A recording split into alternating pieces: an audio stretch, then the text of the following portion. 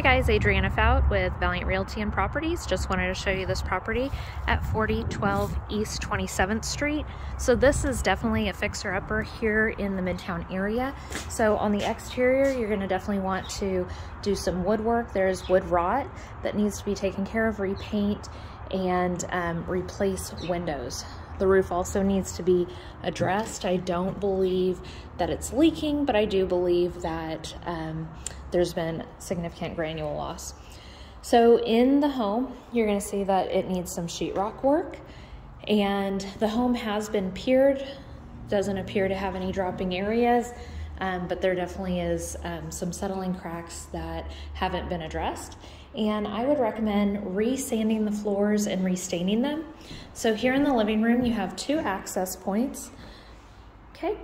And off to the left, you have the bedrooms and the bathroom. So this would be the primary bedroom. And in these rooms, well, throughout the home, you're gonna need paint and trim work to be addressed. Also, I would replace light fixtures and handles, things like that. Okay, now into the bath. Now, what I love about Midtown is this Midtown tile. It is gorgeous, and this tile appears to be in really good condition, but I would address the tile around the shower if there's any that, like, you can see where the faucets are. Those kind of need to be touched up and fixed, but you can throw a new vanity in here and it would be great. And second bedroom. So second bedroom has settling cracks, and also the walls have texture in some areas and not in others. So I would definitely get that addressed and repaint. The windows are original wood windows with a storm window on the exterior of it. And this is the third bedroom. So in this third bedroom, there's a couple interesting things about it. You have this phone nook. Well, most people don't have a home phone. And so I would wall that off for privacy because it looks into the kitchen, as you can see. And then I would also wall this up. This is probably, I'd say 15 to 19 inches wide. In this half bath, I would redo this tile. It is loose. I would replace the vanity and reseat the toilet. Paint and trim needs to be addressed. So this kind of wraps around into the kitchen. The kitchen I would completely redo. I would open up this wall here. I would take this little nook out and put cabinets and a countertop over here. As you can see, there is cracking here, but it seems to be stemming from this fan. So we are assuming that somebody had pulled on the fan at some point. And then here in the dining room, so this is a little dining room that leads into the garage and into the living room. I would open this wall up, make it a little bit more open. And this is that kitchen wall that I would take out and run your cabinets along here and put your dishwasher on that side of the sink. So currently there's this portable dishwasher that's been placed in a stationary position. I would put a dishwasher over here, use your counter space.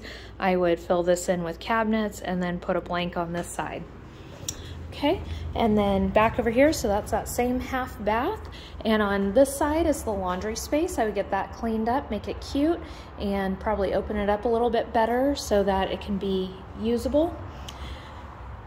And then second living space. So this is an addition onto the home. So this makes this particular property one of the larger homes in the neighborhood. And I do have that door open, so that's why you're hearing the road noise. So you have a built-in fireplace here. I would replace that window with a big, large picture window, aluminum window. So at some point in time, this window was added after, you know, because that one's wood. So I think that this has been replaced at some point in time.